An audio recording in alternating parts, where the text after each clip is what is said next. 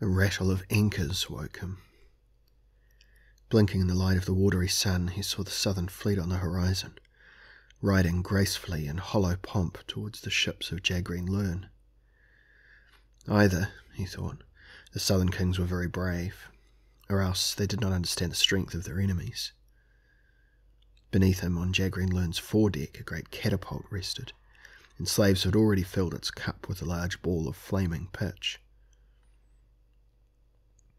Normally, Elric knew, such catapults were an encumbrance, since, when they reached that size, they were difficult to rewind and gave lighter war engines the advantage.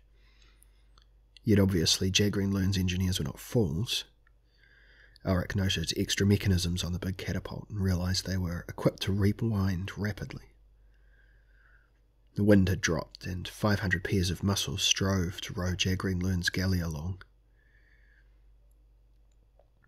On the deck, in disciplined order, his warriors took their posts beside the great boarding platforms that would drop down on the opponent's ships and grapple them at the same time as they formed a bridge between the vessels. Elric was forced to admit that Jagreen Lurn had used foresight. He had not relied wholly on supernatural aid. His ships were the best equipped he had ever seen. The southern fleet, he decided, was doomed. To fight Jagreen Lurn was insanity. But the Theocrat had made one mistake. He had, in his gnawing desire for vengeance, ensured that Elric's vitality was restored for a few hours, and this vitality extended to his mind as well as his body. With the sword he was, among men, all but invincible. Without it he was helpless. These were facts. Therefore he must somehow regain the blade. But how? It had returned to the plane of chaos with its brothers, presumably drawn back there by the overwhelming power of the rest. He must contact it. He dare not summon the entire horde of blades with the spell. That would be tempting Providence too far. He heard a sudden thwack and roar as the giant catapult discharged its first shot. The flame-shrouded pitch went arcing over the ocean and landed short, boiling the sea around it as it guttered and sank. Swiftly the war engine was rewound, and Elric marvelled at the speed as another ball of flaring pitch was forked into its cup. Jagreen Lurn looked at him and laughed. "My pleasure will be short. There are not enough of them to put up a long fight. Watch them perish, Elric." Elric said nothing, pretended to be dazed and frightened. The next fireball struck one of the leading ships directly, and Elric saw tiny figures scampering about, striving desperately to quench the spreading pitch. But within a minute the whole ship was ablaze, a gouting mass of flame as the figures now jumped overboard, unable to save their vessel. The air around him sounded to the rushing beat of the fireballs, and, within range now, the Southerners retaliated with their lighter machines, until it seemed the sky was filled with 1,000 comets, and the heat almost equalled that which Elric had experienced in the torture chamber. Black smoke began to drift as the brass beaks of the ship's rams ground through timbers, impaling ships like skewered fish. The hoarse yells of fighting men began to be heard, and the clash of iron as the first few opposing warriors met. But now he only vaguely heard the sounds, for he was thinking deeply. Then, when at last his mind was ready, he called in a desperate and agonized voice that human ears could not hear above the noise of war. "Stormbringer." His straining mind echoed the shout, and he seemed to look beyond the turbulent battle, beyond the ocean, beyond the very earth to a place of shadows and terror. Something moved there. Many things moved there. Stormbringer. He heard a curse from beneath him and saw Jagreen Lurn pointing up at him. "Gag the white-faced sorcerer." Jagreen Lurn's eyes met Elric's, and the Theocrat sucked in his lips, deliberating a bare moment before adding, "And if that doesn't put an end to his babbling, best slay him." The lieutenant began to climb the mast towards Elric. Stormbringer, your master perishes. He struggled in the biting ropes, but could hardly move.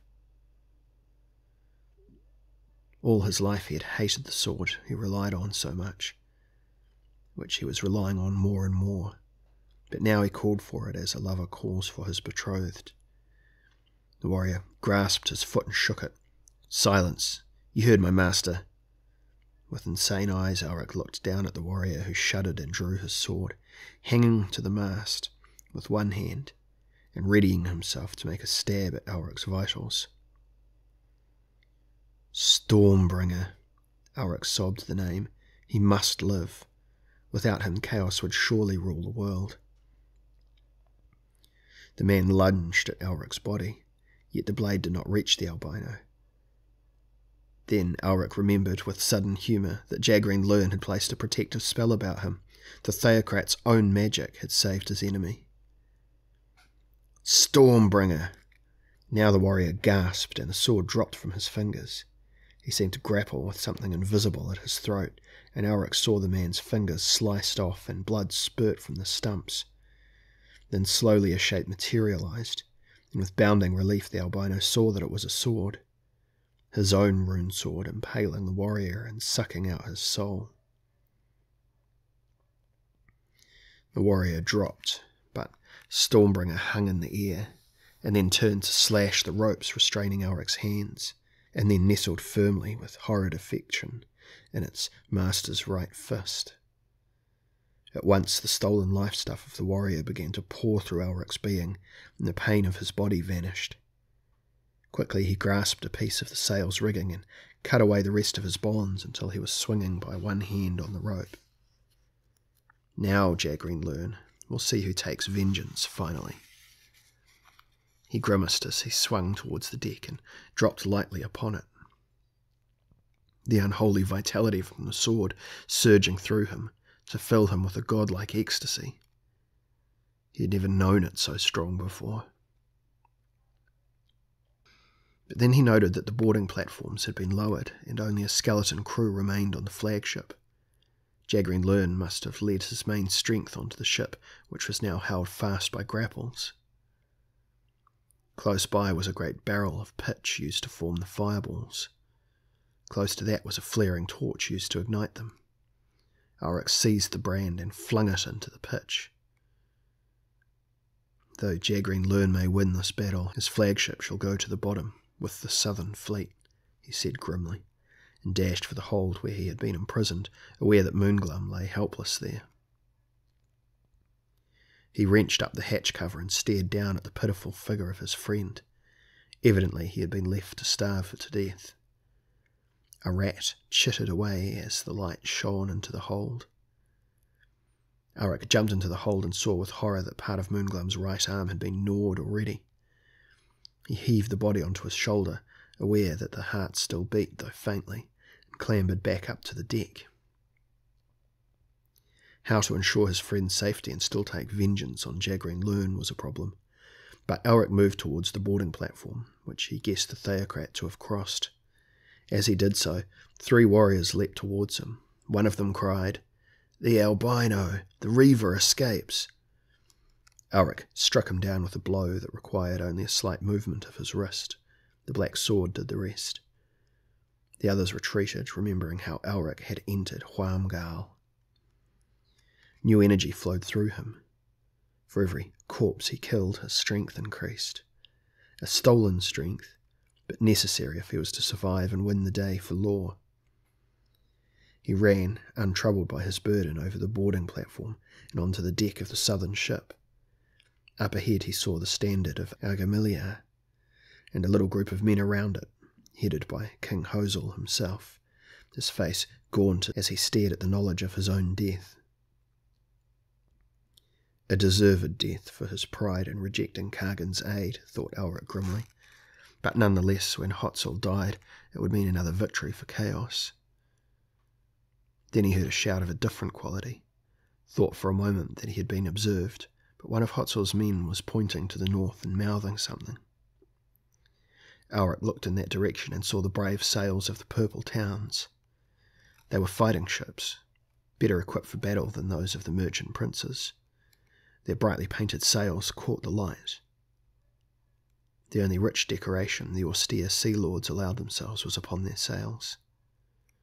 Elric's old friend Carrigan must command them.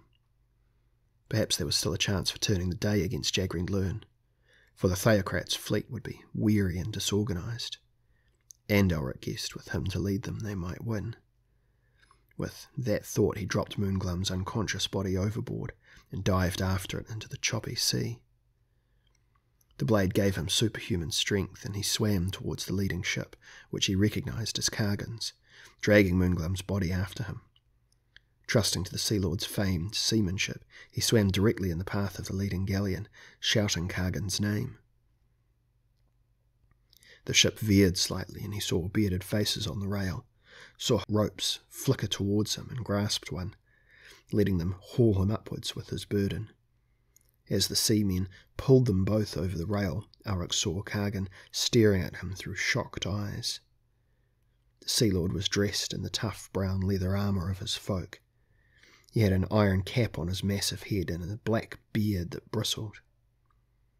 "Elric, we thought you dead, lost on your voyage south. Divum Slorm is below. It was he who prevailed on me to come to the aid of these effete mainland princes.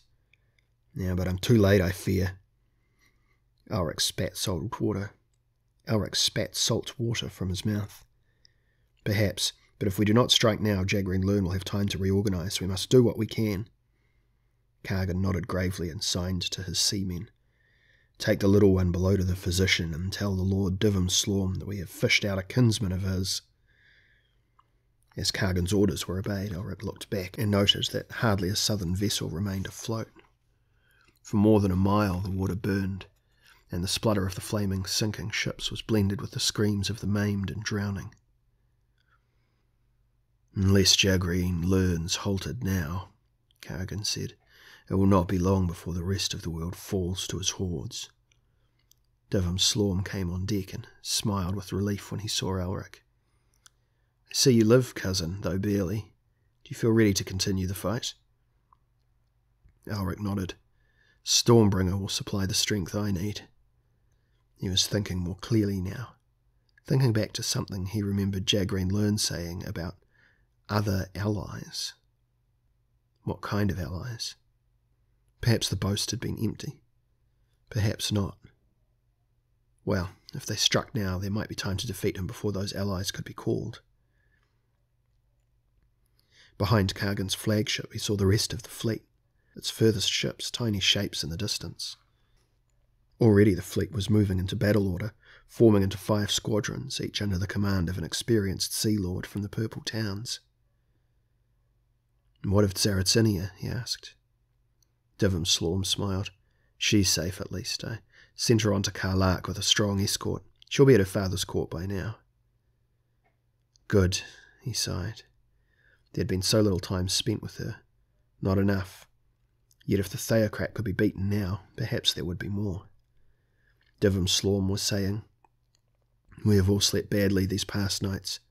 It was hard won for everyone, and when it came it was troubled. Visions of pits, of monsters and demons, of horrifying shapes, of unearthly powers, they crowded our dreams." Elric nodded, paying little attention to his friend. The elements of chaos in their own beings were evidently waking in response to the approach of the Chaos Horde itself. He hoped they would be strong enough to withstand the actuality as they had survived their dreams. "Disturbance to forward!" It was the lookout's cry. Baffled and perturbed, Elric cupped his hands around his mouth and tilted his head back. "What sort of disturbance?" "It's like nothing I've ever seen, my lord. I can't describe it." Elric turned to Cargan. "Relay the order through the fleet. Slow the pace to 1 drumbeat in 4. Squadron commanders stand by to receive final battle orders." He strode towards the mast and began to climb up toward the lookout's post. He climbed until he was high above the deck. The lookout swung from his cradle, relinquishing his position to Elric since there was only room for one. "Is it an enemy, my lord?" he said as Elric clambered into his place. Elric stared hard towards the horizon, making out a kind of dazzling blackness that from time to time sent up sprawling gouts of stuff into the air, where it hung for some moments before sinking back into the main mass. Smoky, hard to define, it crept gradually nearer toward Jagreen Lern's fleet. "It's an enemy," said Elric quietly. He recognised the vast black mass as some manifestation of chaos. Evidently, Jagreen Lern's boast had not been empty. His allies were coming to join him. He remained for some while in the lookout's cradle, studying the chaos stuff as it flung itself about in the distance like some amorphous monster in its death agonies. But these were not death agonies. Chaos was far from dead. The remnants of the Theocrats' fleet had now turned about and were rowing swiftly towards the weird blackness which as yet still had no true definition, though dim shapes could be made out. What was it? Elric felt hopelessness come upon him. They could only fight now, but they were already doomed. From his vantage point, Elric also had a clear view of the fleet as it formed itself into its respective squadrons, making up a black wedge nearly a mile across at its longest point and nearly 2 miles deep. Kargan's ship was a short distance in front of the rest, well in sight of the squadron commanders. Elric shouted down to Kargan, whom he saw passing the mast. "Stand by to move ahead, Kargan." The Sea Lord nodded without pausing in his stride. The leading squadron was comprised of their heaviest warships, which would smash into the centre of the enemy fleet and seek to break its order, aiming particularly at whichever ship Jagreen Lern now used. If Jagreen Lern could be slain or captured, their victory would be more likely. Now the dark stuff was closer and had met with the Theocrats' fleet. Elric could just make out the sails of the first vessels, spread out one behind the other. Then as they came even closer, he at last recognised the shapes emerging from the general blackness. They were great glinting shapes that dwarfed even the huge battlecraft of Jagreen Lern, the Chaos ships. Elric recognised them now from his own knowledge of occult lore. They were the ships said normally to sail the deeps of the oceans, taking on drowned sailors as crews, captained by creatures that had never been human. It was a fleet from the deepest, gloomiest parts of the vast underwater domain which had, since the beginning of time, been disputed territory. Disputed between the water elementals and their king, Strasha, and the Lords of Chaos, who claimed the sea depths as their main territory on Earth by right. Legends said that at one time Chaos had ruled the sea and Law the land. This perhaps explained the fear of the sea that many human beings had to this day, and the pull the sea had for others. But the fact was that, although the elementals had succeeded in winning the shallower portions of the sea, the Chaos Lords had retained the deeper parts by means of this, their fleet of the dead. The ships themselves were not of earthly manufacture, neither were the captains originally from Earth, but their crews had once been human, and were now indestructible in any ordinary sense. As they approached, Elric was soon in no doubt that they were indeed those ships. The sign of chaos flashed on their sails, 8 amber arrows radiating from a central hub, signifying the boast of chaos that it contained all possibilities, whereas law was supposed, in time, to destroy possibility and result in eternal stagnation. The sign of law was a single arrow pointing upwards, symbolizing dynamic growth. Elric knew that in reality chaos was the harbinger of stagnation, for though it changed constantly, it never progressed. But in his heart he still felt a yearning for this state, for his past loyalties to the Lords of Chaos had suited him better to wild destruction than to stable progress. But now, chaos must make war on chaos. Elric must turn against those he had once been loyal to, using weapons formed by chaotic forces to defeat those self-same forces in these ironic times. He clambered from the cradle and began to shin down the mast, leaping the last few feet to land on the deck as Divum Slorm came up. Quickly he told his cousin what he had seen. Divum Slorm was astounded. But the fleet of the dead never comes to the surface, save for... His eyes widened. Elric shrugged. That's the legend. The fleet of the dead will rise from the depths when the final struggle comes, when chaos shall be divided against itself, when law shall be weak, and mankind shall choose sides in the battle that will result in a new earth dominated either by total chaos or by almost total law. Is this then to be the final battle? It might be, Elric answered.